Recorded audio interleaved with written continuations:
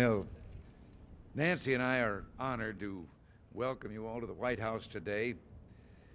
You who have met the exacting standards of integrity, fairness, and intellect required for federal judgeship.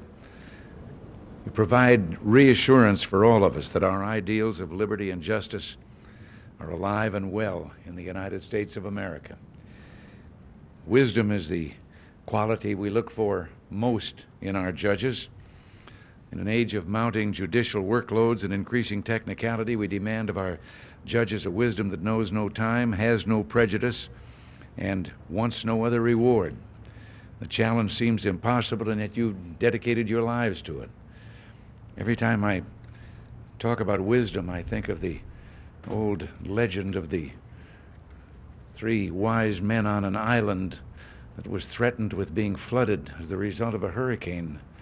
And one of them decided that he would do all the things that he had never been able to do in his life in the limited time that was left. And the second one decided that he would just devote himself to further study. And I think the third one was a good pattern for everyone. He retreated with his closest advisors to the highest point on the island and set out to find out if they could live underwater. We've entrusted you with our ideals and our freedom, and our future depends on the way you define it today. It's a sacred trust whose burden can only be carried by the highest quality of men and women.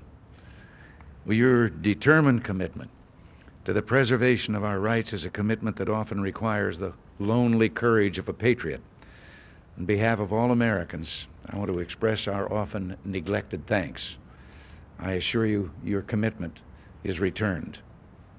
I pledge to do everything in my power to enhance the prestige and quality of the federal bench.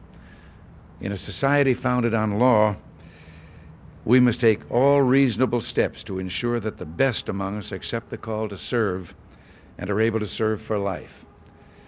Our heritage of individual liberty is dependent on the rule of law. As the inscription over the door of the Department of Justice says, just a few blocks from here, it reminds us, law alone can give us freedom.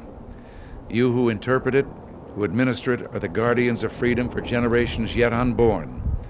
It's a privilege to welcome you here today. And that was the concluding line, except that now I ask again, why is it that they always fly out of National just when we're doing something like this? Well, thank you again for being here, and I know we shall all see each other in a few moments. Thank you.